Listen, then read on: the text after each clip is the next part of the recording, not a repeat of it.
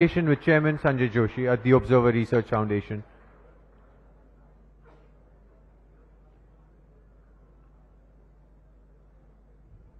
Mr. Joshi, over to you.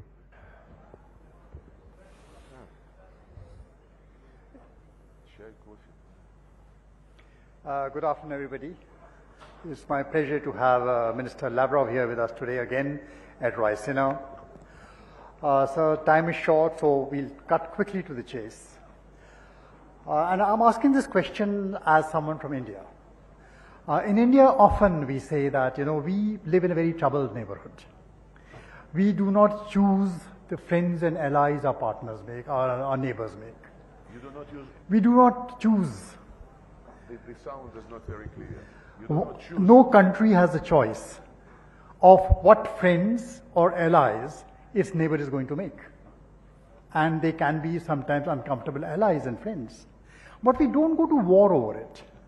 Now, what is it that leads Russia into this long, protracted war about NATO expansion?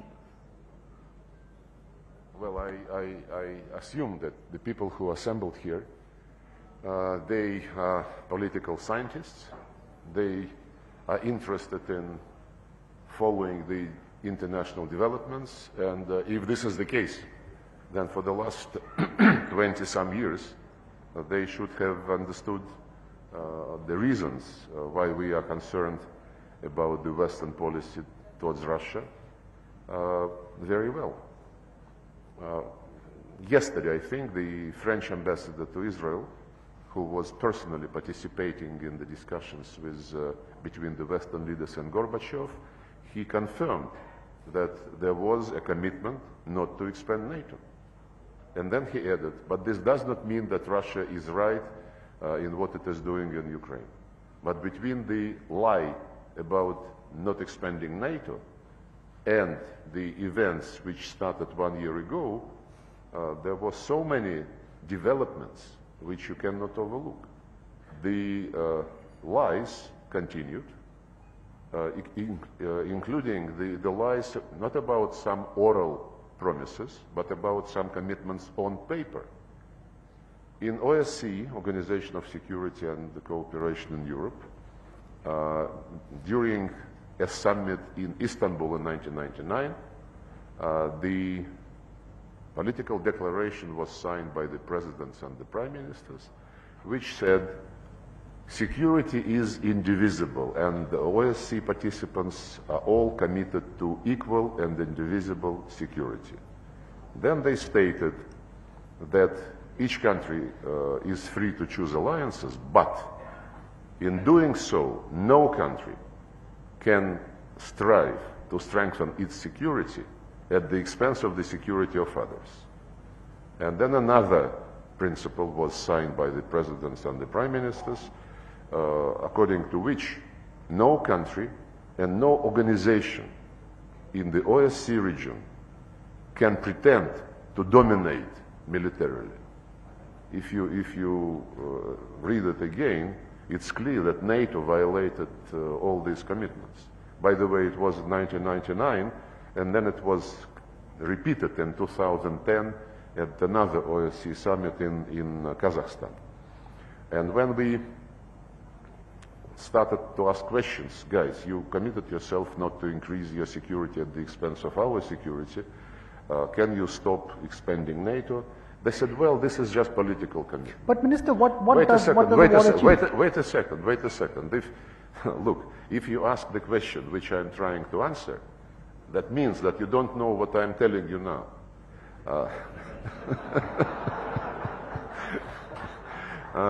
So when we said, okay, you said this is political commitment. Let's make it a legal commitment. Let's put all these principles in a legally binding treaty, indivisible security. You know what they told us?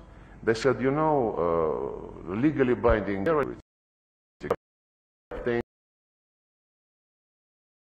inside NATO. Just looking in, we told them, look, President Obama signed this particular paper. Well, this is political commitment, forget about this. And then there was another legally binding commitment, I mean the resolution of the Security Council which endorsed the Minsk agreements. It was very, very astonishing that all those who signed the Minsk agreements, except Putin, publicly admitted that they never intended to implement this particular Security Council resolution. So, no delivery on the oral commitments, no delivery on written commitments, no delivery on legally binding commitments. And all this was accompanied by NATO instructors beefing up Ukrainian army, Ukraine getting more and more weapons. As Merkel, Hollande, Poroshenko, and Zelensky said, we needed the Minsk agreements to buy some time to get more and more weapons to Ukraine. And if you can check the reports of OSCE Special Monitoring Mission, they registered sharp increase of the shelling of Donbass just in the beginning of February. 20, 30 times more than the routine exchange of fire before that. So we defended our security, we defended the people, the Russian people, who had been denied by Poroshenko and Zelensky, denied the right to use the Russian language in education, in media, in culture, in everything. If you check the Ukrainian legislation passed after the coup brought to power this neo-Nazist regime, they legally canceled everything what has to do with the Russian language. And when the people who did not accept the coup in the east of Ukraine and in Crimea said, guys, leave us alone, we are not going to follow your policies, they were declared terrorists. And it is the regime who started the war against these people. That's why the Minsk agreements were considered, the way to stop this. And it was not very difficult to implement the Minsk agreements. It was about the special status for a small part of the east of Ukraine, much smaller than the territory which is controlled by the Russian army now, much smaller. But they didn't want to do this because the special status to be given to this small territory included the right to use the Russian language. And this in itself was considered a taboo by the Nazists who took the power in Ukraine through a coup. Then there was the right to have some local police, which is nothing unusual, and then the right to be consulted when judges and prosecutors are appointed for this particular region. By the way, this is exactly almost the same status as was promised to Kosovo Serbs in 2013, a year before, 2 years before the Minsk agreements. This community of Serbian municipalities of Kosovo. The same stuff and the same trick. Cheating on Serbia in case of a community of Serbian municipality of Kosovo, cheating on Russia in the case of the Minsk agreements. Special status for the Serbs in Kosovo, special status for Russians in Ukraine. In both cases it was the European Union in the person of Germany and France, and also the High Representative regarding the Kosovo deal. And I am convinced that just like they admitted that they did not intend to implement the Minsk agreements, they never intended to implement the thing they promised to Serbs in Kosovo.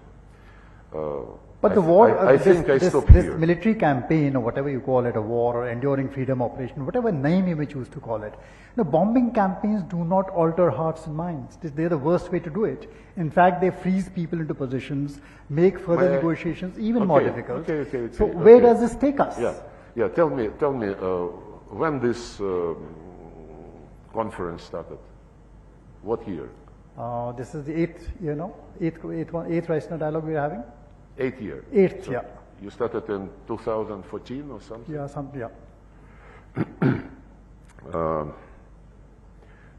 have you been interested during these years what is going on in Iraq, what is going on in Afghanistan? Have you been asking the United States and NATO whether they are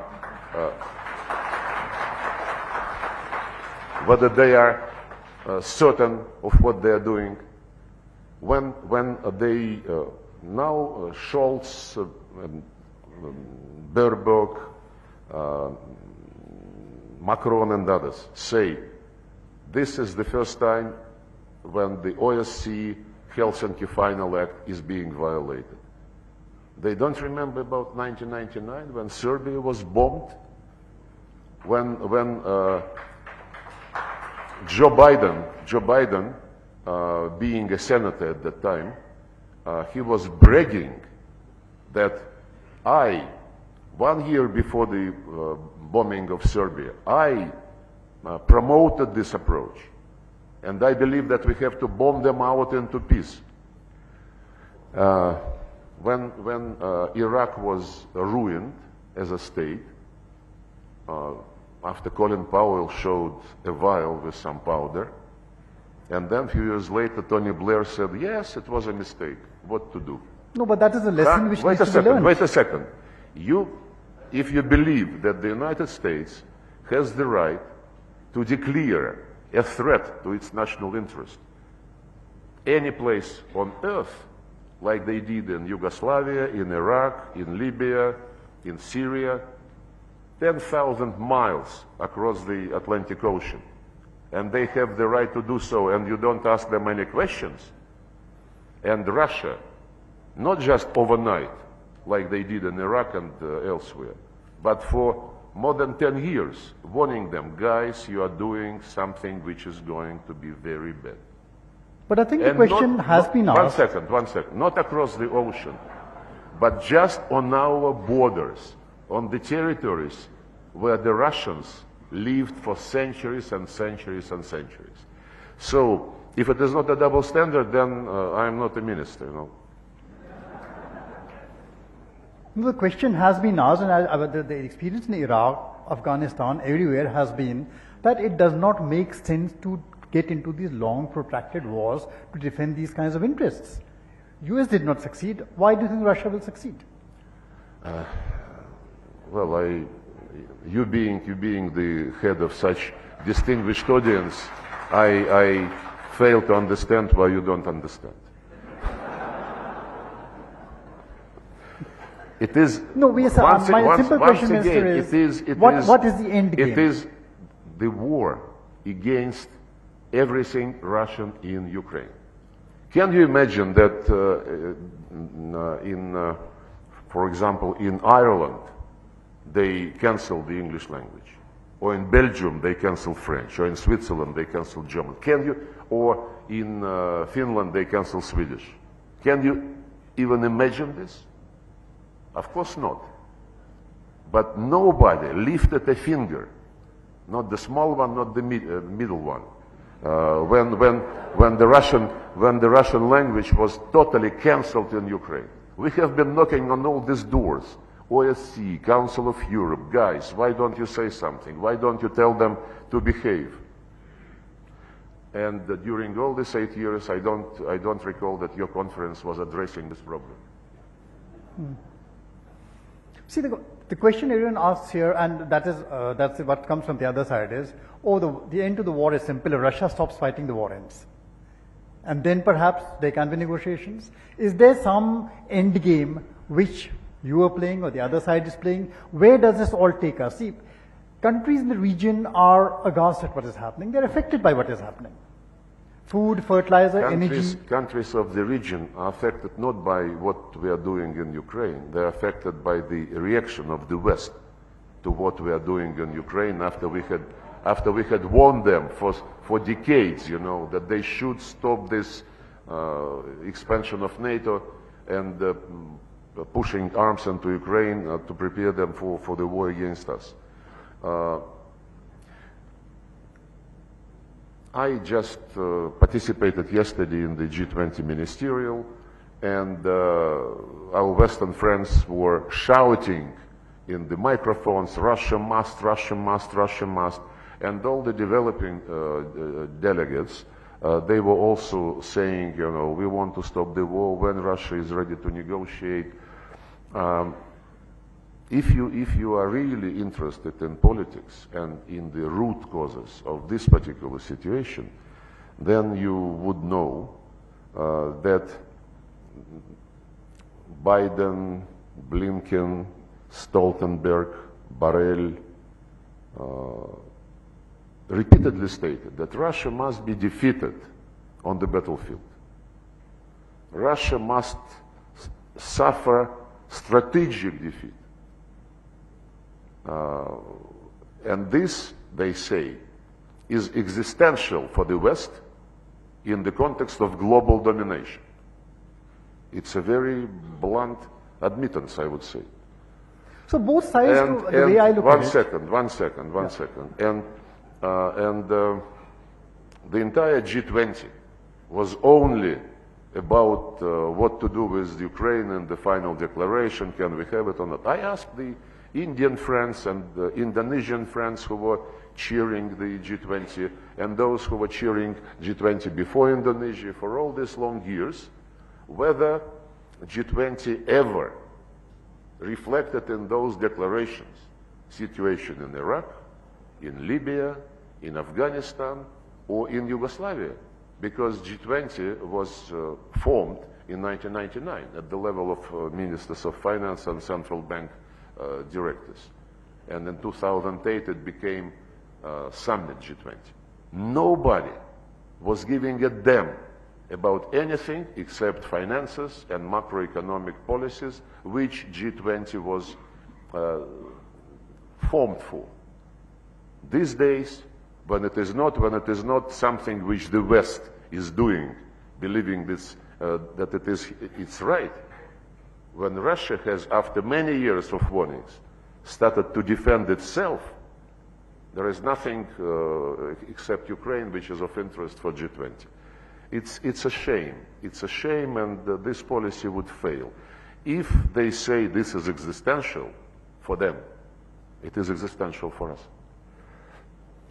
But there are lots of other countries out there who want peace, who want this war to end, and they would like somewhere a line to be drawn and negotiations to start. Now, what is the end game? Where do you see this? See, this war cannot go on forever. You don't want to be stuck here for 20 years and repeat Afghanistan all over again. You would be ideal propagandist of the Soviet Union style, you know. Thank you. Calling for peace, calling against the war. I am trying to explain to you that it is not black and white, that the sufferings of others are not related to what we are doing in Ukraine to defend ourselves at all. These sufferings are related to the sanctions, to the policy of blackmail, the policy of diktat, which the West is promoting. You know that all of them, Blinken, Stoltenberg, Borrell, ministers of European countries, they travel all over the globe and tell the countries to behave. Join sanctions, vote the way we tell you, and so on and so forth. If they are such big democrats, I mean, they should respect the right of other countries to take their own positions. Putin explained in great detail before we started this operation why we are doing this, why we didn't have any other choice. The West condemned. Treat others as grown-ups, as mature people. Don't tell them what position to take. The developing world basically was silent until the West started blackmailing them, threatening them, sanctioning those who would not sanction Russia. You know what? Many friends of mine in the developing world, they're telling me how this is being done. When the West says, the Americans tell them, you must vote this way or else. And they say, okay, I will vote the way you want me because I believe this can be explained by the United Nations Charter and so on and so forth. But what do I get in return? And the answer from the Americans is, you would not be punished. Fair deal, very fair deal. Then I have quite a number of friends in New York, and when I was there for the last General Assembly, I talked to them, and they were, many, if not most of them, were saying that they fully understand what is going on, and that we should not be angry at the way they vote. And they told me what arguments the Americans have been using when they persuaded people to vote in the General Assembly against Russia. The arguments were very straight. Don't forget that you have a bank account in such and such bank, and don't forget that your kids go to Stanford. Bluntly. And I'm sure that there are many people in this room who know that this is true. So, Minister, we're running out of time, so just a last thing before I pass on for two quick questions from the audience. See, I agree that smart bombs don't exist, smart sanctions don't exist. No matter how much bombing you do, nothing is going to work out. You are going to cause damage, you are taking innocent lives all along. Similarly, smart sanctions, I agree with you, don't exist. They will always be possibilities. Collateral damage is extremely high. So there, yes, both sides need to get together and find a solution. But the point is that somewhere there has to be a line drawn to, okay, let diplomacy have a chance. Let's start talking once again. Look, No, but you really surprised me. The questions, my dear friend, you surprised me, because if you raise this issue, yeah. you should have done some homework. Do you know that Zelensky, everybody is asking when Russia is ready to negotiate, when Russia is ready to negotiate. The West continuously is saying that it is not time to negotiate yet because Ukraine must win in the battlefield before any negotiations.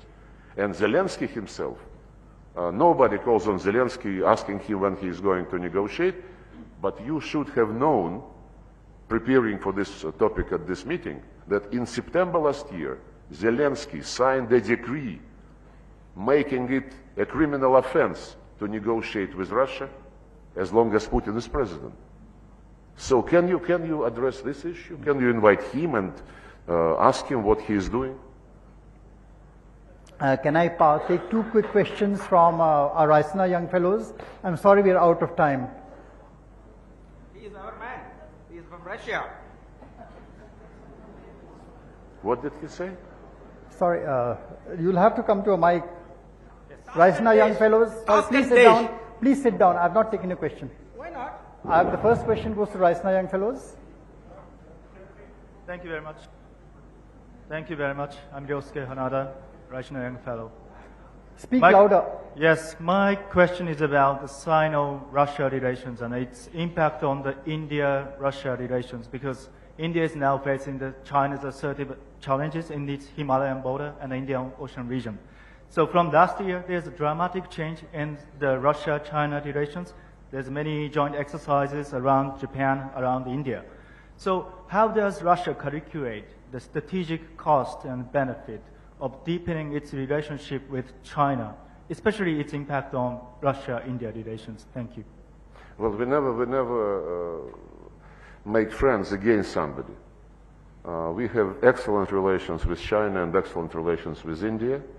The relations with India are characterized in the official documents signed by the two leaders as especially privileged strategic partnership.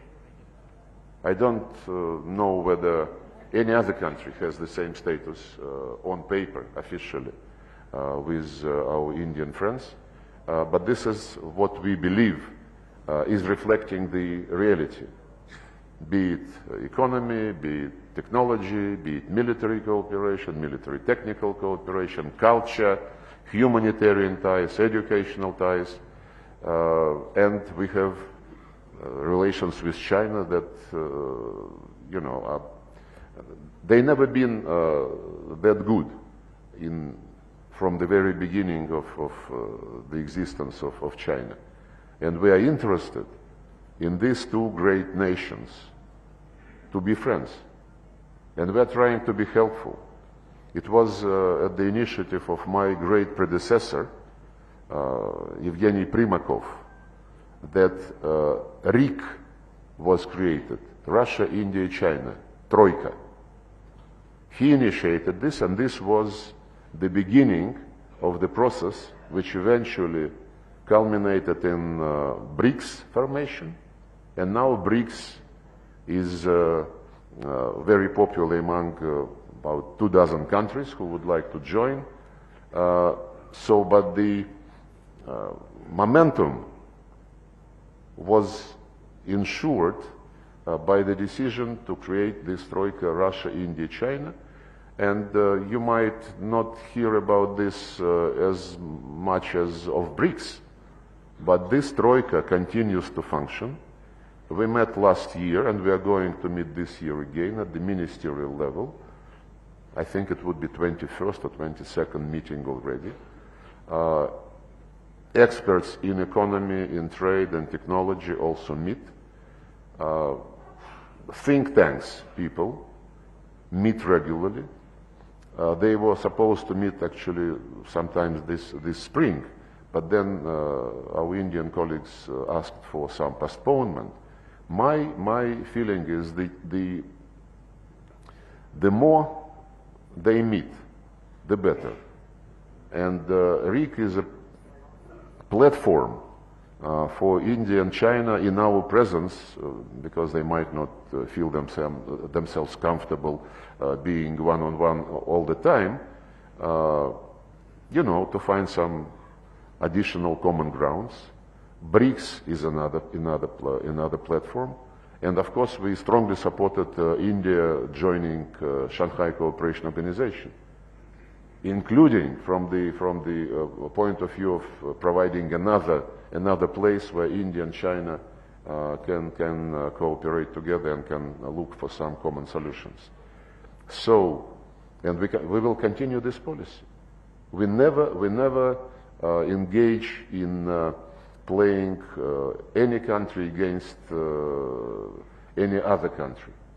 And this is, unfortunately, what is being tried by some other outside players in the context of so-called Indo-Pacific strategies, in the context of AUKUS, in the context of using Quad, not for economic purposes, but trying to militarize Quad.